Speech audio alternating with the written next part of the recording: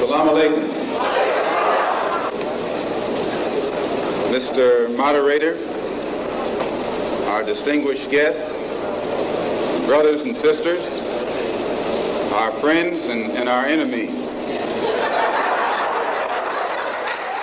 So any white supremacist whose career is over can have their careers revived like Pearly. So many of y'all contacted me when you saw Muhammad Hijab interviews Pearly and you know, send me a message, bro, you called it, bro. Of course I called it. Of course I did.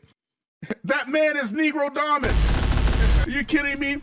What am I like what you call it? I can see the future. Ain't nothing like that.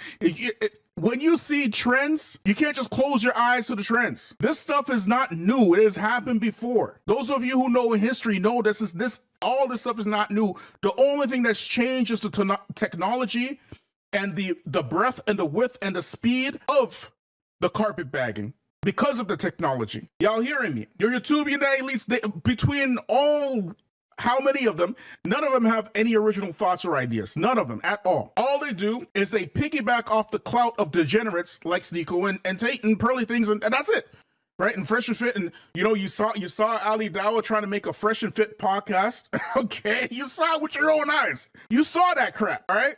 I didn't do it. You see, family, Iblis, he was the first apostate, was he not? Iblis was the first person to leave submission to the will of God, correct? Which is Islam. But why did he apostate? Was it his disbelief in the existence of Allah? Was it his kufr and shirk and worshiping other things? No, it wasn't any of that. He apostated because of his belief in his innate superiority over Adam. That is how he apostated. But he didn't just stop there. He began to rationalize it. It's one thing to believe in anything, and he believed this. He already believed it, but he began to rationalize it. He began to justify it. And he said that it was the way that Allah created him as compared to Adam, which made him better. He literally said that. He said, right?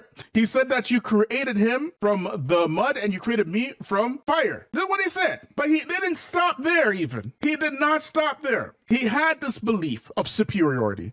He justified the belief of superiority. But he didn't stop there. He also claimed that even though he is superior, okay, and he's created better, he also claimed to be some target of some injustice somewhere inflicted on him by Allah himself. He said, because you have put me in error, I will surely sit and wait for them. Who put him in error? Allah put him in error. And because he is saying, you have put me in error, I will surely sit and wait for them on your straight path. Now, family, the command from Allah was for Adam to what? Bow down. All you have to do is bow down to Adam. All of the angels bow down to Adam except for Iblis, correct? It was his arrogance that fused his back straight to befriending him to bow down, and then he blames Allah for it. Okay? Right? But don't stop there. He says, then I will come before them and from behind them, and from the left of them, from the right of them, and you will find most of them ungrateful to you. Now, when you look at the white supremacists, do they not have this innate belief that they are superior to black folk? Yes or no? One's in the chat, please. But not only do they have this innate belief, but they try to justify it. Do they not? The white supremacists? They write entire books about it. We put out some of the books that they put about it as well. Literature about it. They make entire sciences about it, like anthropology, criminology. Paper gold. You see, black folks are chumps. If America were to tell you to bring all the rocks in this country to her, and she'll give you $1 million for it, you'll do it. And the next day she'll tell you we're using rocks for currencies, chump.